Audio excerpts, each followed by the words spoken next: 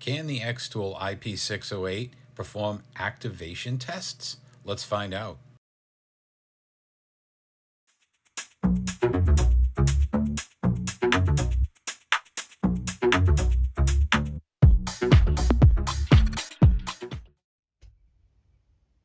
Okay, so as promised, we're here again with the IP608 from XTOOL.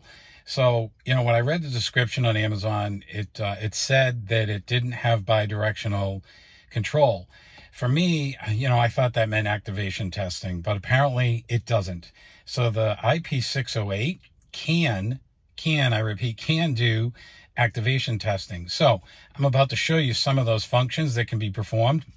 It depends on your vehicle and what the IP608 can actually communicate. There are a bunch of different computers within the vehicle that hopefully this can communicate with. I found that it could communicate more with my 2019 Ram versus this 09, but it could be the 09 just not having a lot of the functional controls. So with that said, let's jump right on in and basically show you what you can do with this thing. So I've already fast forwarded it to our automatic detection. So we're going to go through these steps, quick steps. Again, this is for the 2009 Ford Escape. So you're going to see our menu screen. So today what we're going to do is we're going after system selection. We don't want to do a scan. These are all the different control modules within the Escape. So first thing I want to do is we're going to go after the heating and ventilation. So let's see if we can get this to go. Let's say our heater blower motor is not working and we want to do some testing with it. We can come in here. You'll notice you can control the blend door. There's a bunch of different things you can do. But for right now, we're after the relay of the front blower. So when I hit this to on, you're going to hear the front fan. You can hear it loud and clear. It's still on. To turn it off, we just shut it off. So again, my fan blower is working, but if yours didn't, this is how you could use a wiring diagram and troubleshoot just by using these activation tests. So if we back up just a little bit further, let's go a little bit further than this.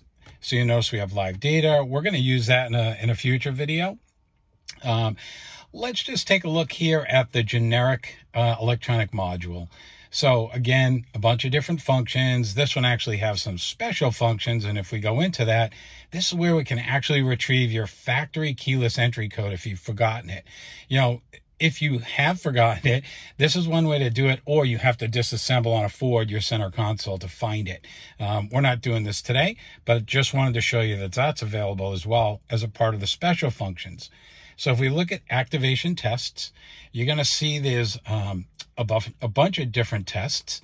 So we can unlock doors, lock them, we can check parking lamps. So let's go after the door locks first. You're always going to get these messages that kind of instruct you, along these functional tests, not testing, but tests. So we're just going to bang through it. You're going to notice it's inactive. When I click this active, you're going to hear the door locks lock. Just like that. Now, if we want to unlock them, we just go to all doors unlock.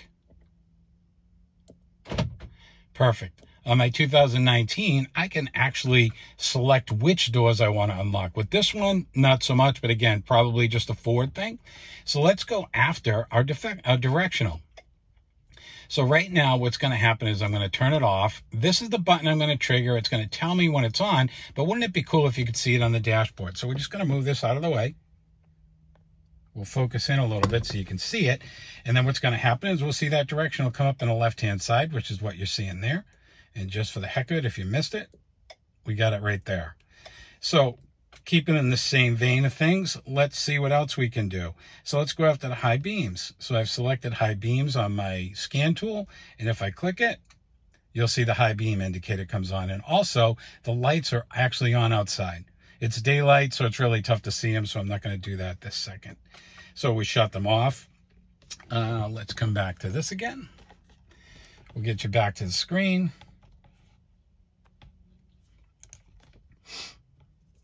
see if there's anything else we want to really look at. I don't think so. We could test the horn if we wanted to. This has a lift gate. We could do that too. And then some trailer signals for the rear of the vehicle and things like that. But for now, we're just going to back out. So we've done all that. So let's go after our powertrain control module. Again, some special functions just while we're here. Let you take a quick look at it. Now what we can do is we'll back up. We'll go to activation tests. And then there are a lot of different things in here you can do. You want to be really careful. So you can play with the heater, or the exhaust, oxygen sensor, sorry. You can disable injectors if you think you got a misfire somewhere. You know, just a bunch of different things. We're just scrolling through these quickly. But for now, while I'm here, I'm actually going to check the cooling fan on the outside. And again, just by clicking this is going to turn it on. I'm not sure if you're going to hear it, but we'll take a shot. So it just kicked on. A little bit higher. Not sure if you can hear that, but for now, we're going to kill it.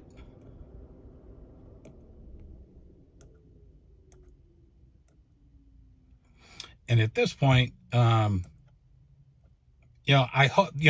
hoping we did this really quickly. I wanted to keep this a simple video, a short video, to hopefully show you what this tool can do besides diagnostic scanning. It's a very powerful tool. Hopefully this helped. And hopefully this has helped. If it has, please, hit that subscribe button, give me a like. And, if you've got questions, if you've got comments, or if you just want to see something else specific to a vehicle and I happen to have access to it, just let me know. And I'll see what I can do. For now, you guys have a great day and we'll talk to you soon.